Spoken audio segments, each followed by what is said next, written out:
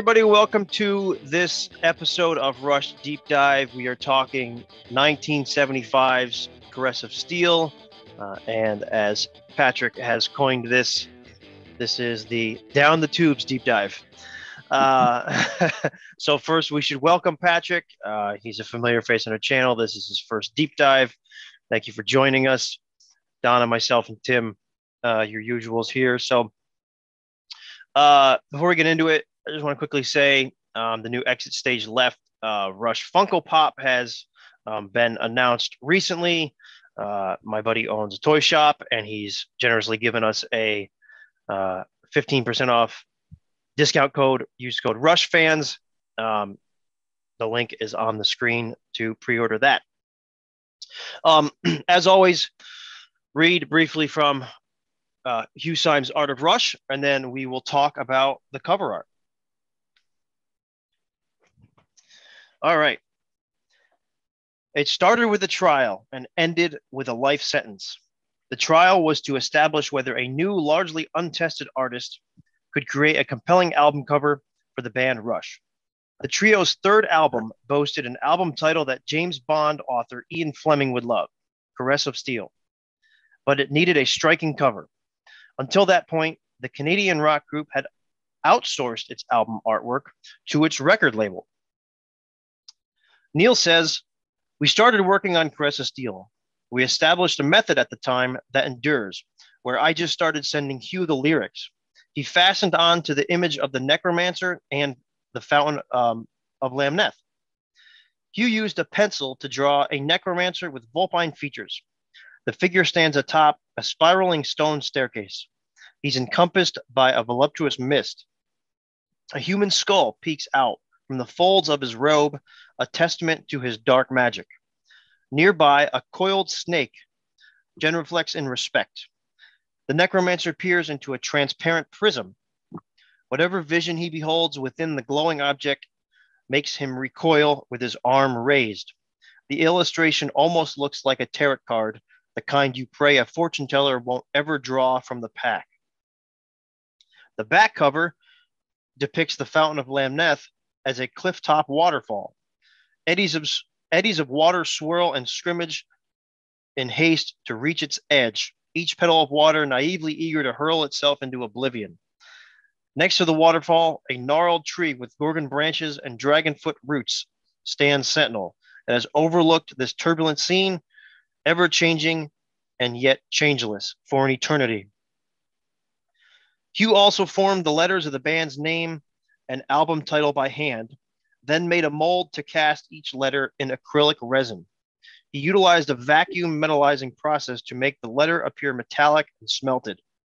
To Hugh's delight, Rush agreed not to repeat the same typeface for its album or album titles on future projects. We never had a fixed logo, says Neil. We always used different lettering as a matter of principle on each album. In hindsight, the ever-changing typeface and calligraphy on Rush albums seems fitting for a band that espouses the importance of individuality and progression.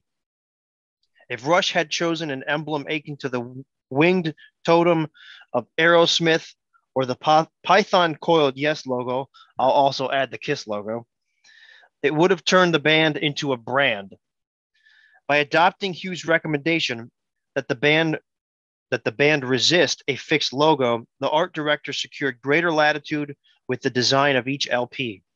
The cover concepts could focus on the themes rather than the branding. Neil writes a piece for the fans in each of Rush's tour books, says Hugh. He talks about aspects of the recording process, including anecdotes from the rehearsals, the studio, or even the time developing the stage show and the art for each album project. He once referred to me as the manic Hugh Syme, and years later noted that I was serving a life sentence as art director for the band. He pauses. I hope my sentence is never commuted. One thing I will add that we didn't cover is that this was originally supposed to be in grayscale. This was not the original color scheme that was used. It was supposed to be where the dark bluish greenish is was supposed to be like a darker gray, and then this was supposed to be like a lighter gray. Well, yeah, this was Hugh Symes' very first, I guess, job with the band, and it turned into a life sentence. So, what do you all think? I couldn't imagine it any other color at this point. And I'm not surprised that Hugh ended up working with the band for years, because isn't that just how Rush were? I mean, I remember very distinctly sitting backstage waiting for a show to start and watching the road crew doing their magic. And half the people in the road crew had been with the band for like 10, 15, 20 years. Their kids were with the band. I mean, it was like this big family. Loyalty meant everything to these guys. And if they liked you and if they liked your work, you were fine with them ad infinitum. And I saw that with so many people that were in their organization, with their record label, with their management. I was dealing with the same people 30 years later that I had dealt with when I was just, starting them out. It's just hard to imagine Rush's career without Hugh. I mean, he's that closely linked to them. Oh, yeah. And I love that they have the different logos and fonts for the different years, because it puts me in that mindset when I'm listening to an album. When I see the Power Windows font, I'm in a Power Windows mindset. And same with Progressive Steel and all the other albums. Hugh's a genius, and we're so lucky that he partnered with Rush. And he also was really good at channeling Neil. Okay, they really communicated well. Okay, he'd bounce an idea off of Neil. I've talked to him about this. He would bounce an idea off of Neil. Neil was like, I don't think so. And he'd bounce an idea off of Hugh, and Hugh would be like, I don't think so. And just watching, I wish I were a fly on the wall, watching these two creative geniuses just doing what they did. Except for Snakes and Arrows. Yeah. Well, that's a discussion for a different time. He was going to lose one eventually. Yeah.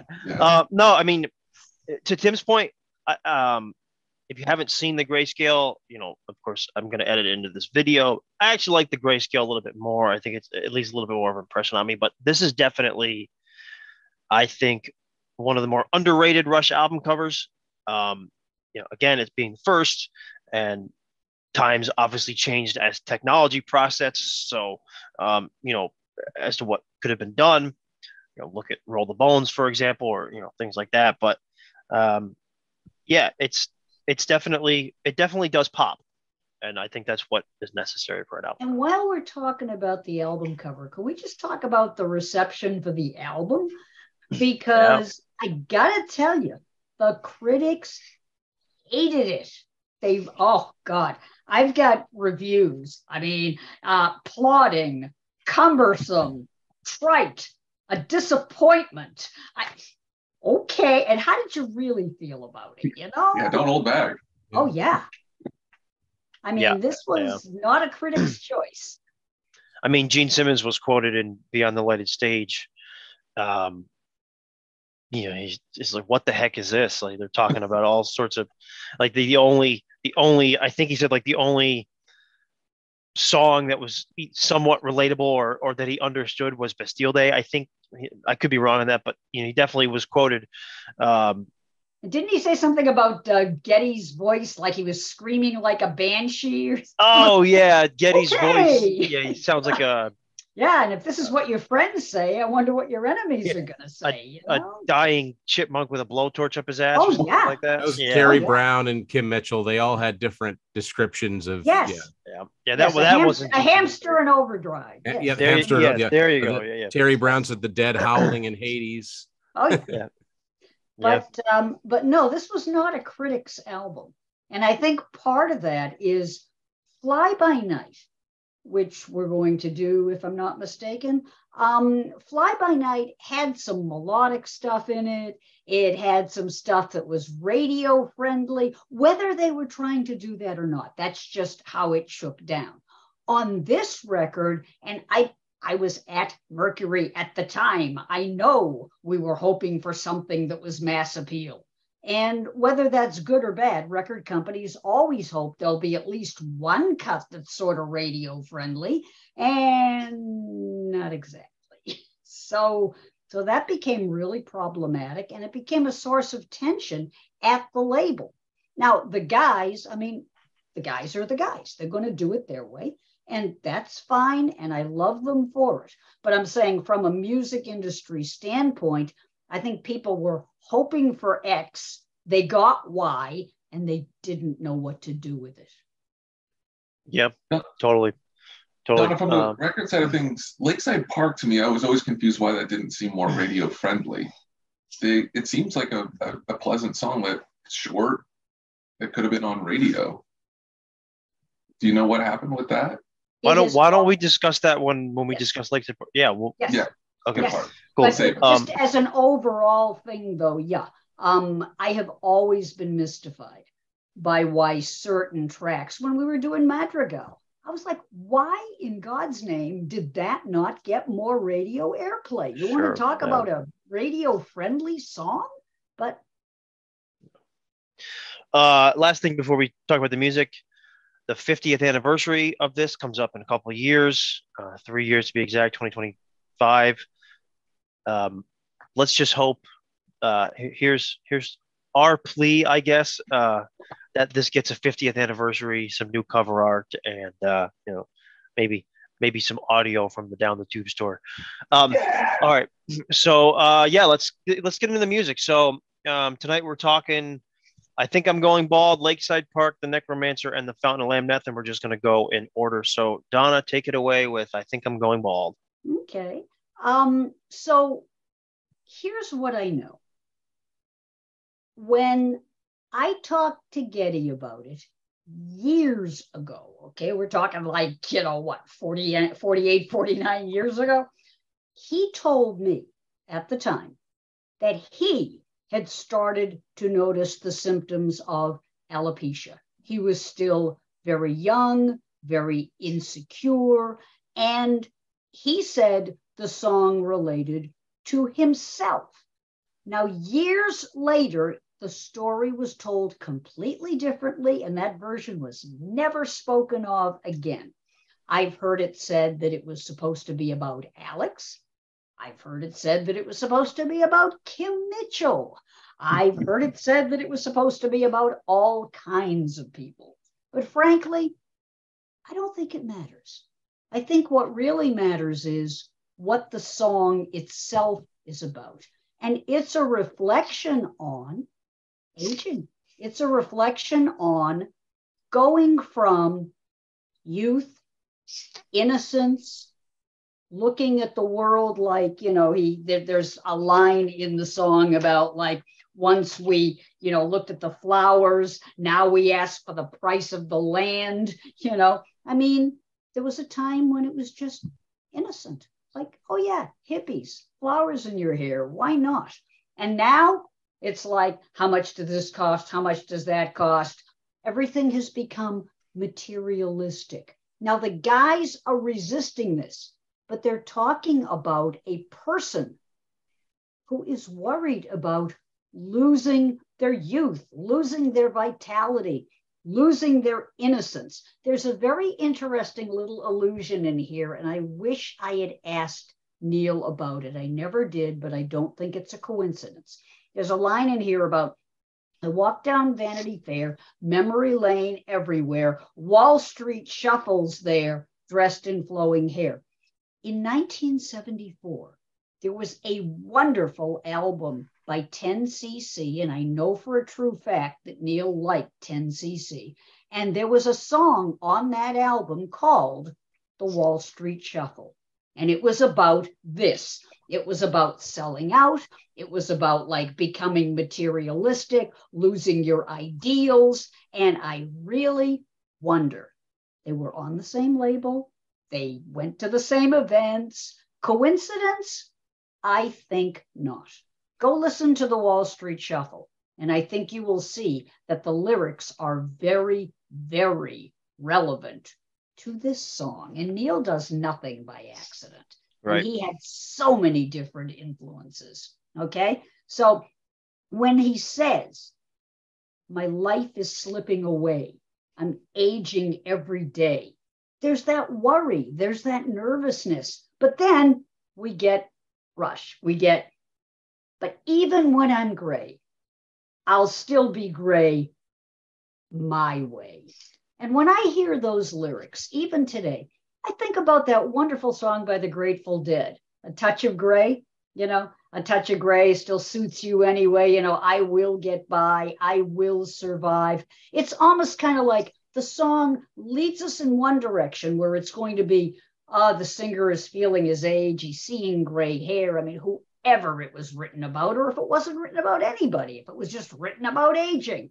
And the person is like, oh my God, I've got gray hair. What if I'm going bald? What if I'm losing this and that?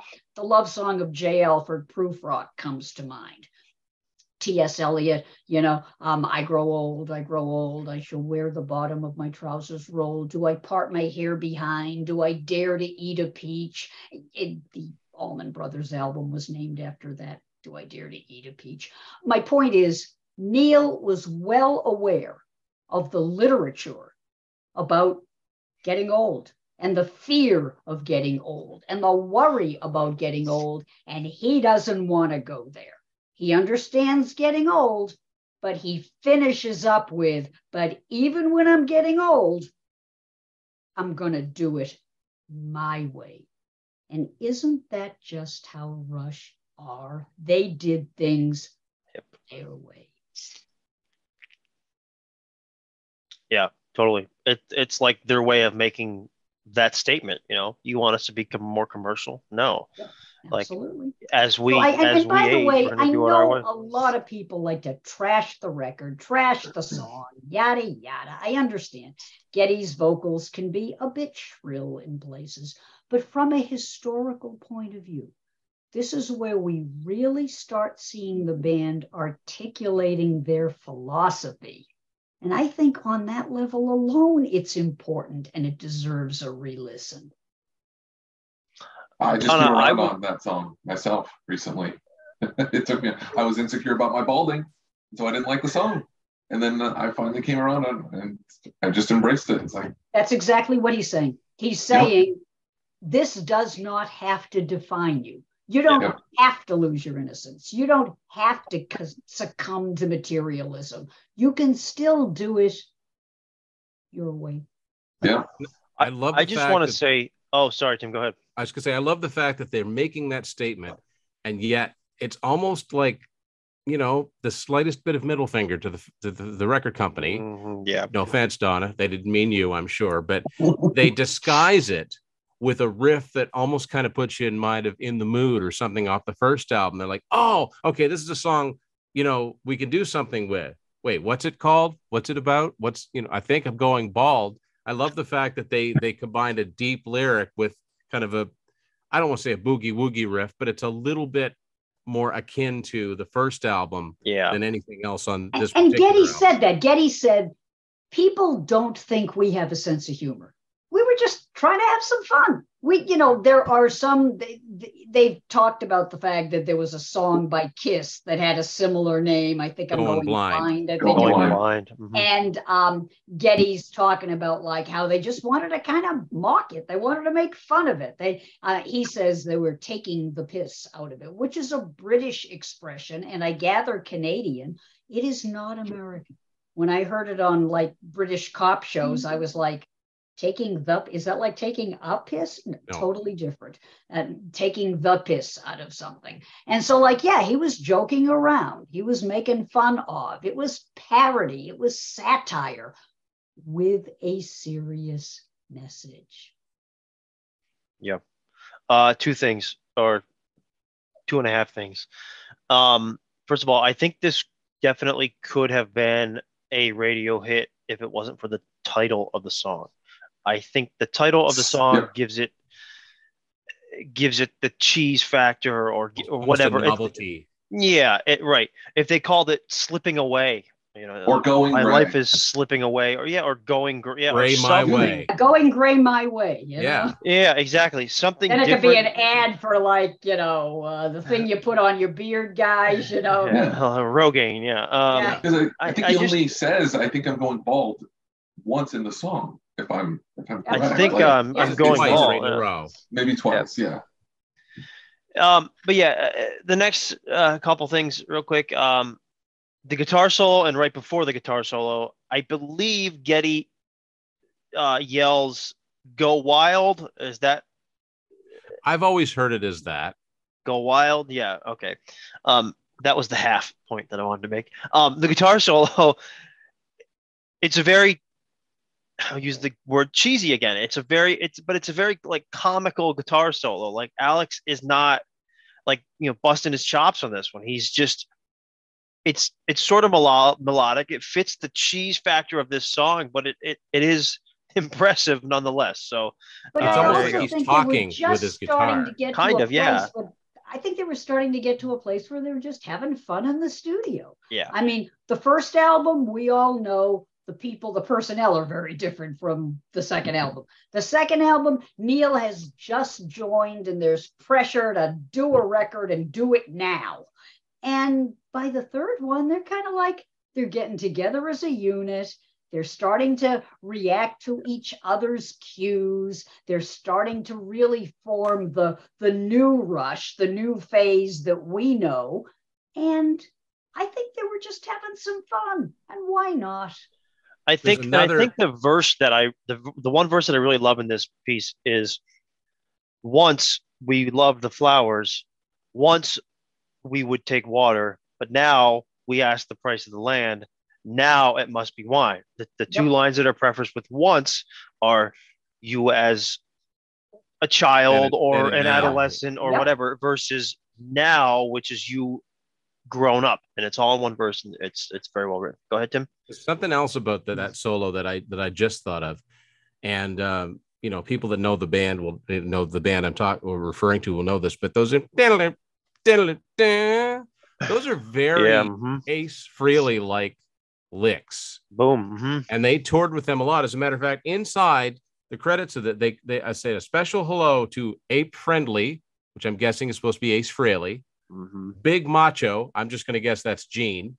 M. Louis, Process of Elimination's got to be Peter Criss, and Mr. Eisen. Now, Paul Stanley's real name is Stanley Eisen. So they were buddies with those guys. So absolutely. And they would have heard Ace do his little those kind of like fast, almost like he's laughing with his guitar. Yeah, that's all I got to say. It says that in here. A special. It's after it says art direction AGI, graphics by Hugh Syme, and then executive production Moon Records. Thanks to us for making it all possible. And then it says a special hello to Ape Friendly, Big Macho. Maybe I'm going blind here because I don't. Oh, it's right in the middle. It's between. Oh, I see. Okay, I got it. It's not the easiest. I like the calligraphy, but it's not the easiest thing to read. The easiest. I used to be able to read it on the CD. Now I can't. Once I could read the CD, but now it must be vinyl. Yeah. There you go. So who's up next? Bravo, Tim. Bravo. Yes. That would be me with Lakeside Park, and I think this song is. Everybody used to gather there. Is that true? So they say. Once. Put my phone in do not disturb so I don't receive another phone call. Sorry. Well, that's just me with it, just wanting to know when I'm going to sign autographs. Tell them that. Okay, this song I think is purposefully placed right behind I think I'm going bald because it deals with a similar-ish subject matter, right? Nostalgia. That's really the theme of this song, and we'll get into that in a bit. But I think it fittingly opens with a Neil drum fill, as this song was, generally written about Neil's childhood at Lakeside Park. There really is no hidden meaning behind this song, as there are some of other Rush's songs later in their career. They're kind of there, or multiple meanings, things to decipher, take it one way or another. But yeah, I mean, Alex then comes in with a riff to remember here. Really, I mean, it's a classic Alex riff, and I think we'll talk about this momentarily. But why wasn't this a radio hit? Well, let Donna talk about that in a bit. But um, you know, a lot of these lyrics are just Neil being descriptive about his Lakeside Park, you know, the place where he grew up. Midway hawkers calling, try your luck with me, merry-go-round, wheezing same old melody, 1,010-cent wonders, pocket full of silver, key to heaven's door. The chorus, Lakeside Park, willows in the breeze, Lakeside Park, so many memories, laughing rides, midway lights, shining stars on summer nights. I'm going to read a quote here from Rush Visions, written by Bill Banasowitz. I still to this day don't know how to pronounce his last name. Apologies. I think he kind of disconnected from the band in later years, but there's a very good quote here. Lakeside Park evokes lazy summer days and nights, the kind of life the band had given up in order to, quote, make it. Getty's vocal has a poignancy that shows that at least part of him misses those carefree days. It's the kind of song to which just about every listener can relate because most of us have a lakeside park of our own.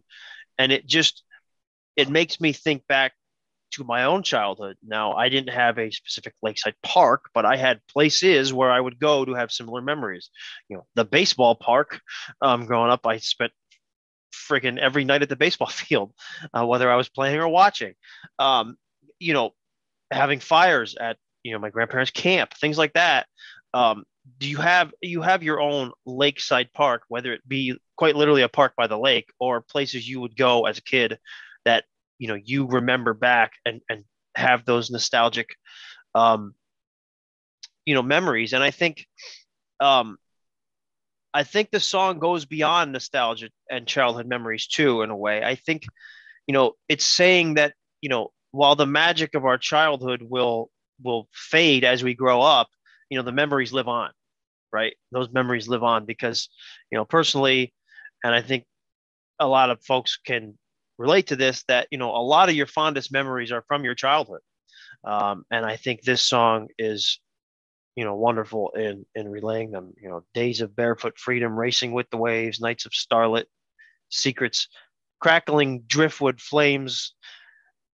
Props to Getty for singing these tongue twisters. Drinking by the lighthouse, smoking on the pier. Still, we saw the magic was fading every year. I've never been to Lakeside Park. Fortunately, I will be going next year. I will be playing in the Neil Peart and Glenn Peart Memorial Golf Tournament with some other folks and Rush fans. So we'll have plenty of information on that and how you can, get involved in the auctions and such. But yeah, I will have that opportunity and I'm stoked. Guitar solo wise, very upbeat solo that, drives the memories aspect of this song. It really, it's a nostalgic solo. It has that vibe. It has that atmosphere to it. And just a quick quote from Neil. In my early teens, I achieved every port kid's dream, a summer job at Lakeside Park. In those days, it was still a thriving and exciting whirl of rides, games, music, and lights. So many ghosts haunt that vanished midway. So many memories bring it back for me. I ran the bubble game, calling out, catch a bubble, prize every time, all day, and sometimes the ball toss game. When I wasn't busy, I would sit at the back door and watch the kids on the trampoline. ... I got fired. So there's that. So, Donna, real quick, why don't you tell us why you think maybe this song never made it for radio? Be very honest with you. My recollection is that the folks at Mercury did not know what to do with this record. Okay. I think there was an expectation that they were going to get something mass appeal. And when they didn't, and by mass appeal, something with a hit single, and for whatever reason, they did not hear Lakeside Park as a potential hit single. Now, in fairness to the folks at Mercury, this was an era when hit singles were everything. Okay. Album rock was still a relatively new format. FM album rock, I mean, the music was completely shifting over from AM to FM. FM album rock was now the big format. And if you didn't have something that was radio friendly, and think that what Mercury was hoping for was, you know, a 10cc I'm Not in Love, or, you know, just some, you know, Bachman Turner Overdrive, taking care of business. And this wasn't it. I mean, there were some songs on it that could have gotten FM airplay and did, but it just wasn't promotable for the type of record that I think that the record company was hoping for. Do you think this song suffers from the same thing, the title of the song name, as Not to not really. be able to promote I it? think it suffers from the fact that it was on an album that was All this right. big concept album to some degree with long songs. And yeah, I think I'm Going Bald wasn't perceived as radio friendly particularly. And I think that Lakeside Park just got overlooked completely. I just wondered if the location was too specific as opposed to calling it No, I don't so think many that was it at memories all. or I something. really right? do think that they were hoping, like I said, for an I'm Not in Love or a Taking Care of Business, or, you know, Okay. something that was like 3 minutes of candy. You know what I mean? Just like Sure, yummy. sure. You can sing along with this, you can dance along to it. And that just wasn't Rush. That You know, just wasn't. one thing I forgot to mention, which, you know, people may put me in the guillotine, like in Bastille Day if I don't. The last verse, everyone would gather on the 24th of May, sitting in the sand to watch the fireworks display, dancing fires on the beach, singing songs together.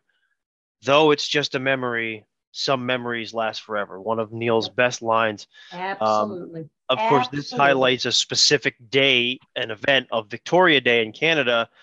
But again, you know, that could be the 4th of July in the States. yeah. It could be anything. There's Yes. Memorial And this is Day. also Memorial Brian, Day, this is- exactly. Yeah. This is Neil perfecting his craft. Okay. This is, yeah. Mhm. For all the people that are like, oh, I would never listen to the first album, or, you know, I can't stand the second. Yeah, please, if you're really a fan, and I know the people that watch our webcast are, but if you're new to all of this, from both a historical standpoint and from the process of listening to the artist as he develops, this has got so many moments where you sit and you say, yeah, there's some brilliance here. There really is. Is it 100% there? No, it's not. But they're still young. They're still working. They're still learning each other's rhythms. They're still developing their craft. And this is So an young important still. song. They were so young when they made this album. 22, That's my point. Yeah. Without Yeah. Caress of Steel, there could be no 2112. So My point. yeah. You just left point. on my point for later. Tim, Yeah. I will introduce you here with as gray traces of dawn tinge the eastern sky. You're hired. That's a good effect for the end of Countdown too. The Necromancer. Tell us about the Necromancer. Yeah, the Necromancer, the first of the two epics on one album. The Necromancer is very, very Tolkien influenced. I mean, they obviously were fans. They did Rivendell on Fly By Night, which is very literal, about Tolkien. This one changes it up a little bit. I mean, the Necromancer in The Hobbit is actually Sauron, but in this, he's portrayed more as Sauron was in The Lord of the Rings, for those that don't know. The evil prism eye and the embodiment of Sauron in by the time you get to Lord of the Rings, or the Third Age of Middle Earth. I'm getting super geeky here. Yeah. Sauron is just merely portrayed as a giant eye on a big tower, so all seeing. And the prism could also refer to the Palantir, which are basically like seeing stones, or seeing like a crystal ball, where they could communicate with other people, or they can see what other people are doing. And there are 7 of them. And the fact that there are 3 travelers, it could refer to Sam and Frodo, but also when they come across Gollum, who is not a good guy per se, but there were 3 of them that were heading to Mordor. And, it's very, very much in that realm. Now, when I first heard this album, I didn't know anything about The Hobbit or Lord of the Rings. I just thought that, like, this was when I was just first buying all these Rush albums. this was one of the heaviest songs that I was on an album that I owned at the time. Like once it gets to that down, down, down, down, down, that, and the way that Geddy sings and brooding in the tower. I mean, there's just so much. He's an actor. I've said this many times. He's an actor with Neil's lyrics. He gets so into character, like Cygnus X1. He's in the Rocinante. He's going through the black hole. He's screaming because he's scared. And he gets so into this. I love the opening narration, which I believe is Neil with his voice treated. It is. Yep. It's Great Traces of Dawn. And, I love the three travelers, men of Willowdale. Well, Willowdale is a very Middle Earth sounding name, but it's actually a suburb of Toronto. Yeah. And it's an amazingly epic song. I love Alex's guitar solo. It's almost like the guitar is crying. Basically, I'm trying to think of what section. It's really, as the song's just, it's kind of almost a slow bluesy kind of backbeat, and he's just like this. Think Here Again when they do exactly. Yep. It's almost like years before The Way the Wind Blows. It's like, yeah, Rush can be bluesy when they want to be. But they ever be heavy on here. And I'm really surprised that this album didn't take hold with, fans of Black Sabbath and, the early metal bands, because this is as heavy as anything. Parts of, Bastille Day certainly is, and parts of Fountain of Lamneth are too. But, once you get into that section where it's whatever the effect is, that's like, and then you can't tell me that didn't influence bands like Metallica. Oh yeah, that's fun. Sure. I mean, it was proto thrash, right? And then, it ends.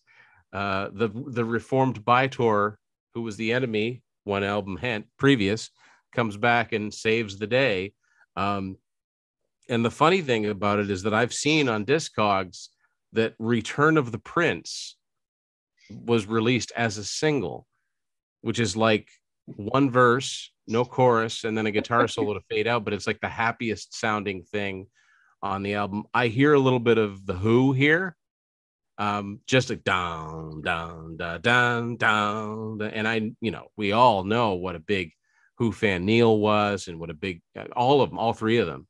They covered The Who, right? So that's coming out a little bit. But yeah, I like it. I like the journey it goes on. And, it's like on this album, it's like the little compact epic. It's not a sidelong thing. But yeah, I never had any problem with it. It was a while before I realized what the three parts were called, because when I first heard it, again, it was on that US Mercury cassette that I've talked about. It just said the Necromancer. And it wasn't until I got archives till I realized what the three parts were called. Not that it really mattered all that much, but yeah, that's my take on it, is that it's basically like, if Hugh did one thing, he read the lyrics to the Necromancer and boom, there's your album cover. That's it. That's the Necromancer. And again, having had the cassette long before I had the vinyl or even the CD, I didn't realize there was a snake in there. I missed a lot of those details. You got to have the vinyl to really appreciate all of, and I think Hugh would be the first to say that it's such a much bigger canvas to work with. But the Necromancer, the first of, the second of many great Rush epics. Well, I was just about to add, it's more or less a sister piece to Bytor and the Snow Dog, right? And it's but like the album, much darker.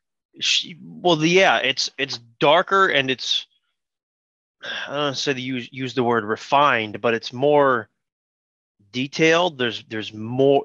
They added more to it for storytelling purposes. Yeah, it's got narration. Yeah, there's more bells and whistles. Yeah, exactly. Mm-hmm. Yep. Do you think if it didn't have the narration, it might have been a bigger, more popular song, instead of putting the narration in the lyrics like they did with 2112 to kind of? I think that was a lesson. I think that was a lesson. They said, you know what? Let's just let the people read the narration and imply it in the music. And like Neil likes to use the word implicit.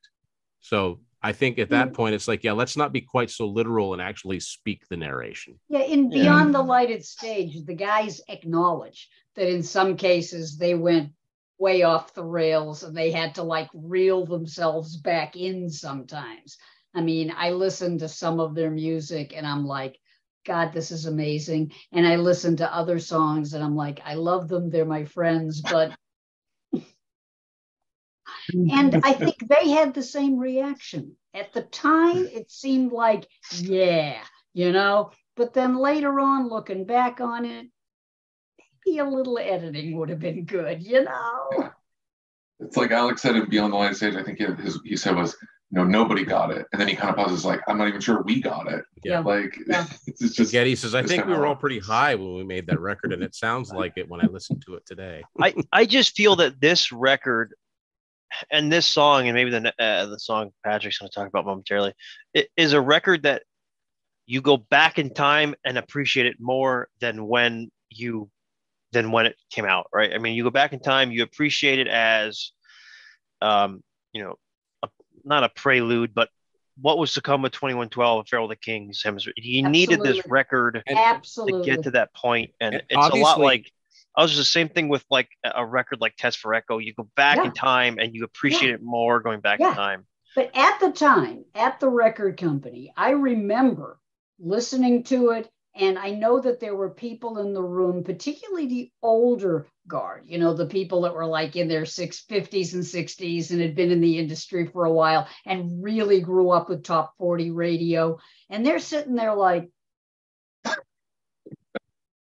Yeah. Mm-hmm. Yeah, they're like, what the hell is this? Yeah, but I'll be honest. I was going to say, I'll be honest. I avoided the Necromancer and the Fountain of Lamneth for the longest time, just because there's so much Rush material. But I never got to them, and once I finally did, I friggin' love them. I mean, obviously, I don't think they're 2112 or Hemispheres or whatever, but they're still really awesome. And I would just suggest you go back in time and listen to these. And just the last thing is really awesome. Since Patrick is the new guy here tonight, I mean, don't we have to let Patrick just wrap it up strong? I was just going to say this album took 18 years to certify gold. It didn't go gold till 1993. It doesn't even surprise me. But it means people kept, like me, getting into them in 88, 87, 88. People kept discovering them and kept buying them along the way. So you might say it took 18 years to go gold. I said, yeah. Such a weird album, sold 500,000 copies. So there's two ways of looking at it, right? Yeah. All right, Patrick, the Fountain of Lamneth. All right, here we go. So I think I'll kind of start with this, kind of what we were just talking about a little bit with how to me, this song is just absolutely essential listening for any Rush fan because it is so important to their career trajectory. It shows that evolution. This album is the evolution from the more straight hard rock to the prog rock. And we've talked about Bytor and just now the Necromancer. And I feel like with those songs, it's like they're dipping their ankles into the prog waters. They're going up to their knees a little bit. This is the cannonball. This is we're going off the high dive and it's sink or swim. And we're just going to find out what we're made of in this moment. And does this song have some flaws and warts in it? It does, and I think they've acknowledged it over the years. But I'm just continually impressed by how ambitious this song is for the age at which they were doing this. You forget how young they were. And this is a 20-minute song that occupies the entire side two. And as you guys alluded to, I don't think you get 2112, Hemispheres, Xanadu, any of these songs without the experience that they gained from the Fountain of Lamneth. If you listen to this song and then 2112 back to back, you can hear the growth. It's crystal clear. This song kind of feels like almost 6 separate parts to me, kind of pushed together. When you listen to 2112, that is a complete song. It is crisp, it is clear, it is concise. They cut the narration out, they put it in the album liner so fans can read it, and it just makes it feel just more, the song just feel tighter. That's kind of my overview of just why I love this song and it's so important. I think it's so important. As for the song itself, it's a long song, but I guess if I had to sum it up, it's an epic story that chronicles a man's life from birth to death who realizes life is about the journey, not the destination. That to me is the simplest way I could distill this 20-minute epic. Would that make the album come full circle with I think I'm going bald, Lakeside Park, things we already talked about thematically, you know? Yeah, I think You know what I'm saying? I think you can see it. Absolutely. And I think that's what it is in this album. All the ideas and the thoughts are there. It just wasn't as concise and tight and clear as they did it in later albums where they really figured it out. And it's just this is what I geek out about. The evolution of a band. Listen to their stuff in order so you can really feel the trajectory as they're putting it together. So that's kind of my overview. We got 6 parts for this. You know, we could be here all night, so I'll just touch on each part just a little bit briefly. We got part 1, In the Valley, and just kind of a quick overview. To me, this is the protagonist is born, and from a young age, he has a desire to travel to the top of this mountain in the east to find the Fountain of Lamneth, and he wants to seek life's hidden answers. And it really nicely kind of sets the table and telling us what the starting point is for the journey. I think it's got some really great 12-string acoustic guitar by Alex that kind of builds up nicely. And then we get kind of that main theme that we'd later hear in part 6. And I think that's one of the things that kind of hurts this album is a little bit is there's not as much repetition of some of different themes and parts. I think some of the later epics do a better job of kind of reusing some themes to kind of help orient the listener a little bit. So again, they figured it out. They learned what they were doing. Since this is a long song, Ryan, real quick, do you want me to let you guys like jump in and talk about each part as we go, or do you just want to I would say go you through just each part? You go, just go. Just Yeah. go? Just go. All right. Part 2 is kind of No, jarring. I should say stay. Go. Work, no. First few times this part 2, Didax and Narpits. This part, the first few times I heard it, kind of jarring. Was like, kind of got a little whiplash. Like, am I still listening to the same song and band here? But to me, I think it represents the rebellious and chaotic teenage years of the protagonist as he argues with his teachers and parents, which we can all relate to.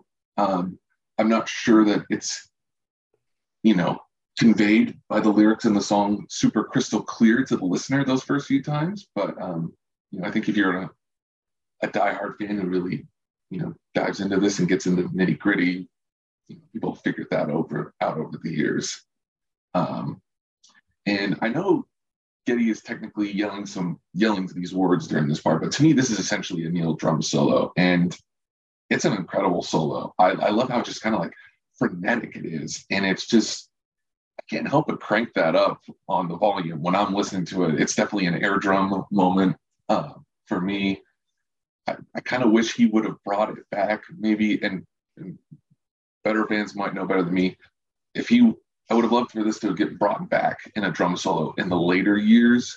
I don't think he ever did, but if he did, mention it in the comments. I love that part. For me, this is where the song really takes off. Part 3, No One at the Bridge. This part is beautiful. It is so, it's almost cinematic how much of a picture Neil paints with the lyrics. This is a part that I wish they would have brought back in a live medley, maybe later some point, like they did some of the medleys on like the Moving Pictures tour, Grace Under Pressure, R30. I think they did a medley. This one to me is absolutely right for a medley, but didn't happen. So in this part of the song, our protagonist has begun his quest, now traveling by boat. No reason is given as far as I can tell, but the crew has mutinied against him, and they left him tied to the ship's mast and abandoned him. That's kind of bleak. It's not going well for our guy here. Maybe he should have stayed in the valley. But I think, Tim, you alluded to it earlier, like how great Geddy is at acting. He's not just singing these parts of the songs. And when he hits that high note around like the 8-minute mark for Scream Out Desperation, I feel the desperation in that moment. I feel like Geddy Lee is actually strapped to the bridge of this ship, and it's not going well for our guy.